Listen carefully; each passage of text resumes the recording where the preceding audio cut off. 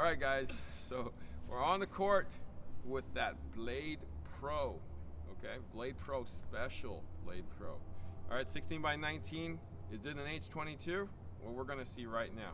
My man, Coach Goo, got my man, Coach Chris. All right, we gonna hit right now.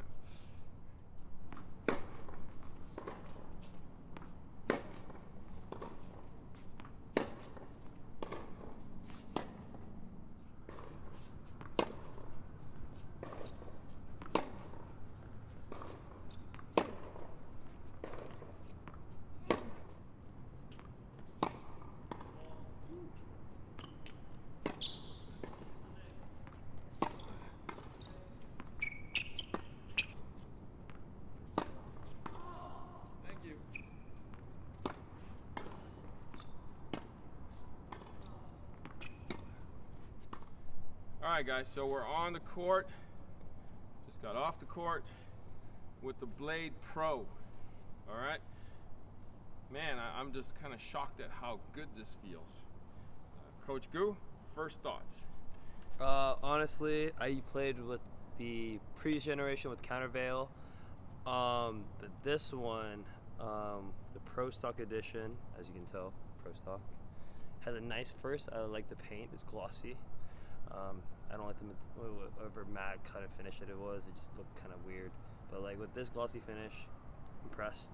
But overall, like playing with it, it does feel great. Honestly, it's probably one of the best blades I've ever tried for a while. This one actually just, it has that flex, but also it just feels so much stable when it goes through the air. When I was hitting forehands and backhands, it's just solid. Going from the grip all the way throughout the head, it just aligns through. It goes through the air so quick. But honestly, first impressions. Honestly, I wish I had this in college, but now I switched over to Yonex. Provides me a little better spin, but overall, really impressed with this racket. I wish Wilson makes rackets like this. Bring it back, please. All right, guys. Coach Chris, what'd you think of that racket? I really liked it. It's a solid racket. The swing weight was a bit lower than the Pro Step that I've been kind of using a lot, and so I was able to kind of get around the ball quicker, or swing through the ball a lot quicker. It's just overall stable.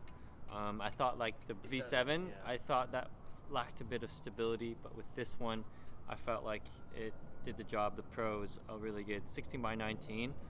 I felt like I definitely was getting some power through it too, and 10.8 ounce. So really, it's just honestly, it reminds me of, it's very similar to kind of the Pro Staff specs. So overall, I really like this racket.